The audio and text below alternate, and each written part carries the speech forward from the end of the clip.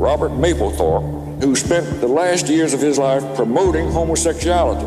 Now, any senator who thinks that I'm attacking aesthetic art, if they have any doubt, and look at the pictures, look at the pictures, look at the pictures. He loved to get a jolt out of people, a reaction. It was power. Just the way he dressed, the way he carried himself. The artist encompassed him. I always was fascinated with the idea of taking sexuality and bringing it to a level that it hadn't been to before. There was tension. My father wouldn't look at Robert. He was really not part of the family. He was so busy being Robert Mapplethorpe to really care. Everything was the means to an end to his career. He was a new type of art.